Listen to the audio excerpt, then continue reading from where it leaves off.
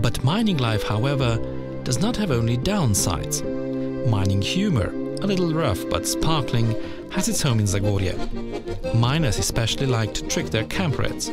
For instance, they hid or ate a comrade's lunch and then blamed the mine goblin Perkmandeljc. There are many stories about Perkmandeljc, which is said to be a naughty, roguish mine goblin who likes to play tricks on miners, but also often warns them against the danger.